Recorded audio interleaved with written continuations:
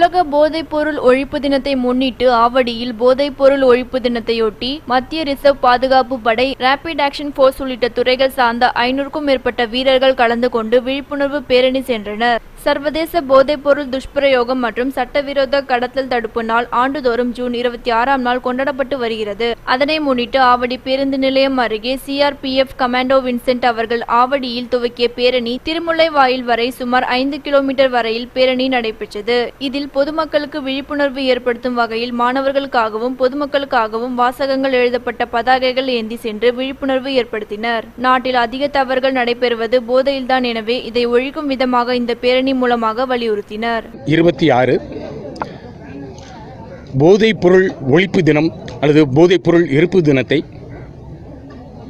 Central reserve police force, rapid action force, narcotic control bureau இந்த 3 ஆர்கனைசேஷன்களும் ஒருங்கிணைந்து பொதுமக்களிடையே ஒரு விழிப்புணர்வை ஏற்படுத்தி இந்த தீய பழக்கத்தில் இருந்து தங்களை தாங்களே எப்படி பாதுகாத்து கொள்ள வேண்டும் என்ற ஒரு உயர்ந்த நோக்கத்தோடு பொதுமக்களிடம் ஒரு விழிப்புணர்வை உருவாக்கி அவர்களை பாதுகாக்க ஏற்படுத்தப்பட்ட இந்த தினத்தை இந்த 3 ஃபோர்ஸும் சிஆர்பிஎஃப், ஆர்ஐஎஃப் அண்ட் என்சிபி ஒருங்கிணைந்து இன்று நாங்கள் இதை பங்கேற்றுக் கொண்டிருக்கிறோம்.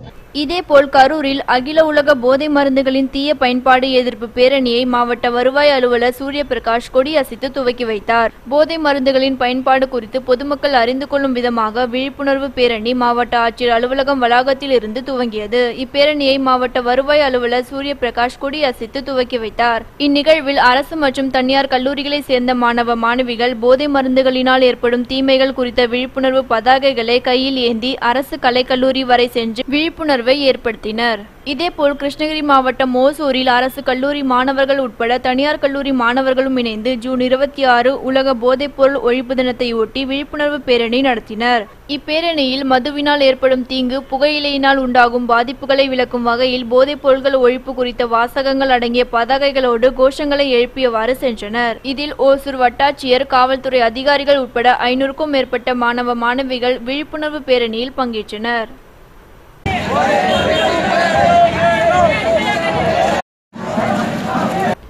இதனை அடுத்து பெரம்பலூர் மாவட்ட காவல்துறையின் சார்பில் மது ஒழிப்பு விழிப்புணர்வு பேரணி நடைபெற்றது. அதே நேரத்தில் கடை திறக்கும் முன்பே பெரம்பலூரில் மது விற்பனை நடந்ததால் பரபரப்பு ஏற்பட்டது.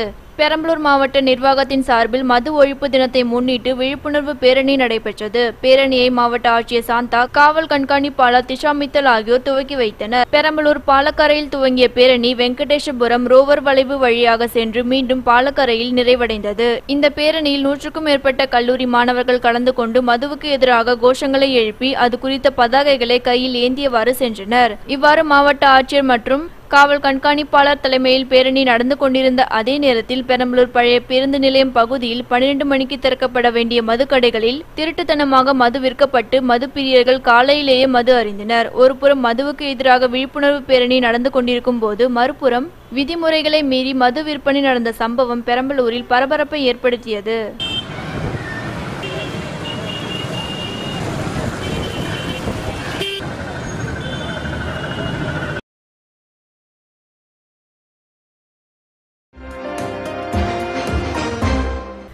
பொன்னமராவதியில் குற்ற செயல்களில் ஈடுபட்ட 2 கைது செய்யப்பட்டுள்ளனர். அவர்களிடமிருந்து 3.30 லட்சம் மதிப்பீட்டில் 14 சவரன் நகை மற்றும் இருசக்கர வாகனம் ஆகியவற்றை பறிமுதல் செய்துள்ளனர். புதுக்கோட்டை மாவட்டம் பொன்னமராவதி உட்கோட்ட பகுதிகளில் சமீப காலமாக நடைபெற்ற திருட்டு, வழிப்பறி வழக்குகள் சம்பந்தமாக மாவட்ட கண்காணிப்பாளர் உத்தரவின் பேரில் பொன்னமராவதி காவல் துணை கண்காணிப்பாளர் தமிழ்மாறன், ஆய்வாளர் கருணாகரன் தலைமையில் தனிப்படை அமைத்து விசாரணை நடத்தி வந்தனர். இதனை அடுத்து கோழிக்கடை சந்து வீதியில் யமகா பைக் மற்றும் பூங்குடி வீதியில் சின்னத்திரை நடிகர் கண்ணன் என்பவரின் தாயார் சின்னம்மாள் வீட்டின் அருகே நாய்க்கு சாப்பாடு வைக்க குனிந்த போது மின்னல் வேகத்தில் இருசக்கர வாகனத்தில் வந்த 2 சின்னம்மாள் அணிந்திருந்த 4 சவரன் நகையை பறித்து சென்றனர். இருசக்கர வாகனத்தில் வழிப்பறி போன்ற குற்ற செயல்களில் ஈடுபட்டு வந்த பட்டுக்கோட்டையை சேர்ந்த மருதுபாண்டி, கணேஷ்குமார் ஆகியோரிடமிருந்து இருசக்கர வாகனம் மற்றும் 14 சவரன் நகையினை போலீசார் பறிமுதல் செய்துள்ளனர்.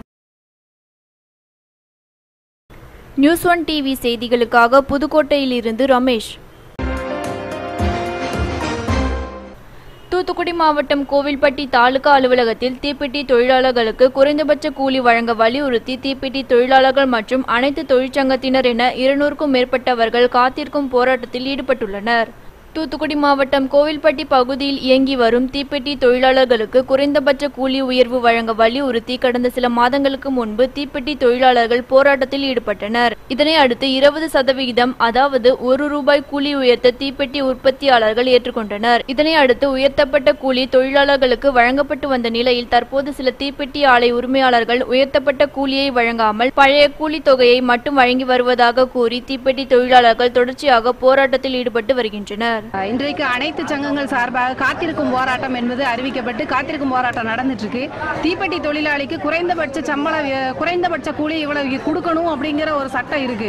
ஆனா அதை இவ்வளவு நாளும் எந்த விதமான ஒரு நடைமுறைப்படுத்துறதுக்கு என்ன செய்யணும் அப்படிங்கறது அரசாங்கம் இப்போ வரைக்கும் அதுக்கு எந்த விதமானதும் இல்ல. பேச்சுவார்த்தை என்பது பேச்சுவார்த்தையாவே இருக்கு. எங்கேயுமே அமுலாக்கம் என்பது இல்ல. அதை எதிர்த்து இன்றைக்கு காத்திருக்கும் போராட்டம் நடத்திக்கிட்டு இருக்கோம். இந்த காத்திருக்கும் போராட்டம் இவங்களுக்கு உடனடியாக அந்த கூலி உயர்வு வரும் வரை இது தொடரும் அப்படிங்கறத தெரிவிச்சுக்கிறேன்.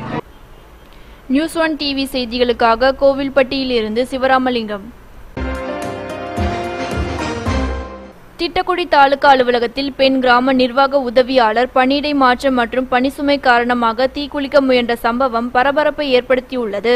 கடலூர் மாவட்டம் திட்டக்குடி அடுத்த பெருமுளை கிராமத்தை சேர்ந்தவர் ஷீலா. இவர் புலிவலம் கிராமத்தில் கிராம நிர்வாக உதவியாளராக பணிபுரிகிறார். இவரை திட்டக்குடி தாலுகா அலுவலகம் கடந்த ஓராண்டில் 3 முறை பணியிடை மாற்றம் செய்ததாகவும் இவரிடம் பணிசுமை அதிகமாக கொடுப்பதாகவும் கூறப்படுகிறது. இதனால் மனமுடைந்த ஷீலா மதியம் தாலுகா அலுவலகம் வந்து திடீரென அலுவலகத்தின் முன்பு மண்ணெண்ணெயை உடலில் ஊற்றி தீ வைக்க முயன்றார். அப்போது அங்கிருந்த பொதுமக்கள் அவரை மீட்டு காப்பாற்றியுள்ளனர். உடனடியாக அலுவலக ஊழியர்கள் அவரை அழைத்து கொண்டு தாசில்தார் அலுவலகம் சென்றனர்.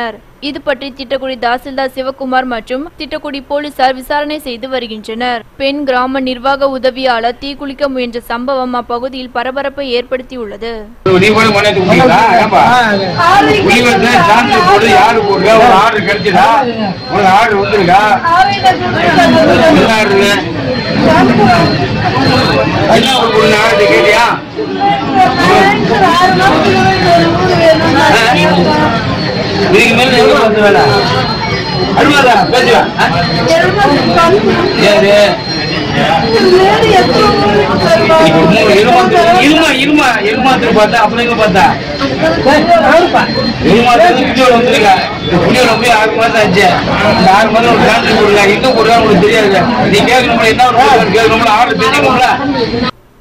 நியூஸ் 1 டிவி செய்திகளுக்காக திட்டக்குடியில் இருந்து ராம்பிரபு. ஓசூரில் வீட்டின் பின்பக்க ஜன்னல் கம்பியை உடைத்து பீரோவில் இருந்த 56 சவரன் நகை கொள்ளையடிக்கப்பட்டுள்ள சம்பவம் அதிர்ச்சியை ஏற்படுத்தியுள்ளது. ஓசூர் அருகே பேடரப்பள்ளியில் உள்ள தனியாருக்கு சொந்தமான குடியிருப்பு பகுதியில் வசித்து வருபவர் யுவராஜ். இவர் பெங்களூரில் உள்ள தனியார் சாப்ட்வேர் நிறுவனத்தில் பணிபுரிந்து வருகிறார். நேற்று யுவராஜ் அவரின் உறவினர் வீட்டிற்கு சென்றிருந்தார். வீட்டில் தனியாக இருந்த அவருடைய தாயார் அமுதேஸ்வரி பக்கத்தில் உள்ள தன் மகள் வீட்டில் சென்று நேற்றிரவு தங்கியுள்ளார். இதனை நோட்டமிட்ட மர்ம நபர்கள் நேற்றிரவு வீட்டின் பின்பக்க ஜன்னல் கம்பியை உடைத்து உள்ளே சென்று பீரோவில் இருந்த சுமார் 56 சவரன் நகை கொள்ளையடித்து சென்றுள்ளனர். இதனை அடுத்து இன்று காலை அமுதேஸ்வரி வந்து பார்த்தபோது பின்பக்க ஜன்னல் உடைத்து பீரோவில் இருந்த நகைகள் கொள்ளை போனதை பார்த்து அதிர்ச்சி அடைந்து தன் மகளுக்கு தெரிவித்துள்ளார். இதனைத் தொடர்ந்து அவர்கள் சிப்காட் காவல் நிலையத்தில் புகார் அளித்துள்ளனர். புகாரின் பேரில் போலீசார் விசாரணை நடத்தி வருகின்றனர். நியூஸ் 1 டிவி செய்திகளுக்காக ஓசூரில் இருந்து செல்வா. ராமநாதபுரம் மாவட்டத்தை வறட்சி மாவட்டமாக அறிவிக்க வலியுறுத்தி தமிழ்நாடு விவசாயிகள் சங்கத்தினர் சார்பில் மாபெரும் நடைபயணம் நடைபெற்றது. ராமநாதபுரம் பாரதி நகரில் இருந்து மாவட்ட ஆட்சியர் அலுவலகம் வரை தமிழ்நாடு விவசாயிகள் சங்கத்தின் சார்பில் மாநில பொதுச் செயலாளர் சண்முகம் தலைமையில் மாவட்ட தலைவர் முத்துராமு, மாவட்ட செயலாளர் மயில்வாகனன் முன்னிலையில் நடைபயணம் மேற்கொண்டனர். கடந்த 2017 மற்றும் 2018 ஆண்டு போதிய மழை பெய்யாததால் மாவட்டம் முழுவதும் வறட்சியால் பாதிக்கப்பட்டுள்ளது. எனவே மாவட்டத்தை வறட்சி மாவட்டமாக அறிவித்து விவசாயிகளுக்கு வறட்சி நிவாரணம், பயிர் பாதுகாப்பு, விவசாய கடன் தள்ளுபடி என அரசு அறிவிக்க வலியுறுத்தி இந்த நடைபயணத்தை மேற்கொண்டனர். இந்த நடைபயணத்தில் மாவட்டத்தின் பல பகுதிகளில் இருந்தும் சுமார் 1000க்கும் மேற்பட்ட விவசாயிகள் பங்கெடுத்துக் கொண்டனர். விவசாய சங்கத்துடைய பிரதிநிதிகள் மாவட்ட ஆட்சித்தலைவரை சந்தித்து வறட்சி பாதித்த மாவட்டமாக அறிவிக்க வேண்டும், வறட்சியால் பாதித்த அனைத்து விவசாயிகளுக்கும் நிவாரணம் வழங்குவதற்கான அறிவிப்பை உடனடியாக தமிழ்நாடு அரசாங்கம் வெளியிட வேண்டும், விவசாயிகளுடைய கடன்களை தள்ளுபடி செய்ய வேண்டும், ஏற்கனவே கடந்த ஆண்டு விவசாயிகளுக்கு வழங்க வேண்டிய பயிர் காப்பீடு தொகையை இதுவரை வழங்கப்படவில்லை, இந்த பயிர் காப்பீட்டு தொகை சம்பந்தமான கணக்கெடுப்பில் மிகப்பெரிய குளறுபடியும் மோசடிகளும் நடைபெற்றிருக்கிறது. இது சம்பந்தமாக தமிழ்நாடு விவசாயிகள் சங்கத்தின் சார்பில் ஏற்கனவே சென்னை உயர்நீதிமன்றத்தில் வழக்கு என்பது தாக்கல் செய்யப்பட்டிருக்கிறது. ஆகவே இந்த ஆண்டாவது முறையாக பயிர் காப்பீடு சம்பந்தமாக கணக்கெடுப்பு நடத்தி பாதிக்கப்பட்ட அனைத்து விவசாயிகளுக்கும் பயிர் காப்பீடு கிடைப்பதற்குரிய முறையான நடவடிக்கைகளை மாவட்ட நிர்வாகம் மேற்கொள்ள வேண்டும் என்று இந்த நடைபயணத்தின் வாயிலாக மாவட்ட நிர்வாகத்தையும் தமிழ்நாடு அரசாங்கத்தையும் வற்புறுத்தி கேட்டுக்கொள்கிறோம். நியூஸ் 1 டிவி செய்திகளுக்காக ராமநாதபுரத்தில் இருந்து கெவிஸ்டன்.